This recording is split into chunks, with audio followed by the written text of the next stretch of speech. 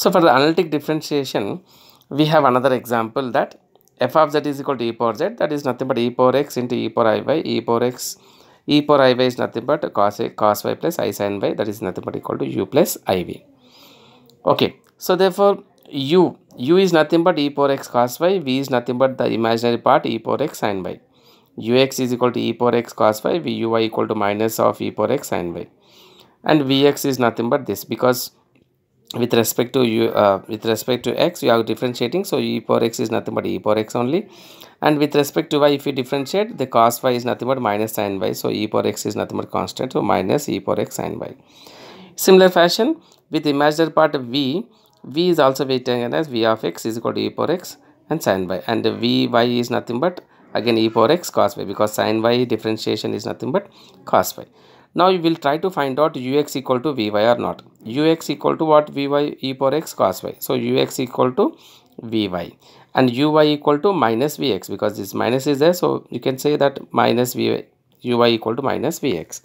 Whenever ux and uy and vx are continuous on function, and you can say ux equal to vy and uy equal to minus vx.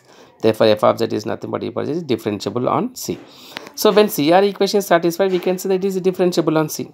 Therefore when it is a differentiable, we can easily say that f of z is nothing but analytic throughout the complex plane.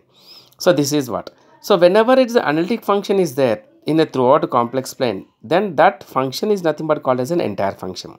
So entire function definition says that if f of z is analytic throughout the complex plane, then f of z said is to be an entire function or integral function. Means a function which is analytic and differentiable. Means differentiable means analytic. So when it is analytic, then we can say that it is nothing but called as an entire function. So example will say f of z is equal to e power z is an analytic function throughout C. Therefore e power z is an entire function.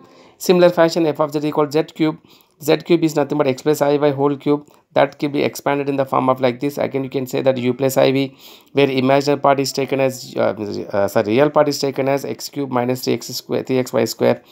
Imaginary part is taken as 3x square y minus y cube, and this is u and this is v, and again we'll try to find out ux equal to vy or uy equal to v minus vx. So if you differentiate, you got as the same thing, that ux is nothing but equal to vy and uy is nothing but minus vx after differentiation with respect to x, after differentiation with respect to y. So therefore it is satisfying CR equations, since this ux, uy and vx, vy, these all nothing but continuous, then f of z is nothing but differentiable. Therefore when it is differentiable, it is analytic. When it is analytic, we can say that f of z is equal to z cube is an entire function.